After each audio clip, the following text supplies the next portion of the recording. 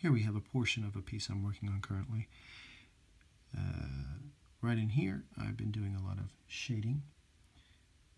A lot of the drawing was looking just really black and white, very contrasty, but I'd like to bring that down and have a lot of subtle shading. And I'm still working on several areas that are going to be shaded in. Expect this part here to be shaded in, much like over here. It's difficult to know which part of this drawing to leave open at this point, because once I shade it in, it can't be undone. That's ballpoint pen for you.